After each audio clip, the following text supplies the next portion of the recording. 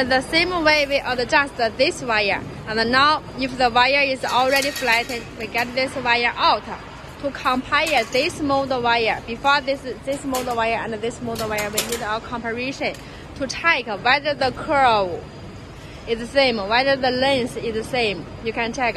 Okay, now this is okay. Why this is okay? Most of the time within the user mode, all of the time within the user mode is the same, so this one should be same. If it is not the same, how we deal with? For example, we let these two curves matched, and you can check every curve is nearly matched. And if sometimes if you are very long, and the length maybe this curve, the later curve is not so matched, like this way maybe. So which means one wire is shorter, one wire is longer. So how we adjust this situation? Because the mode is the same, but why the length is different. And now we need to check these places. You check here. If the wire is coming to the mode.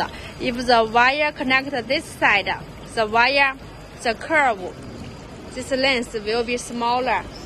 So, but if the wire connected to the other side, like this way, how to change this way, to change this direction, it will come like this way. So if this wire come like this way to come into this mode, so the length will be longer. So by this way, you can adjust the length of the finished product. Okay, this one finished.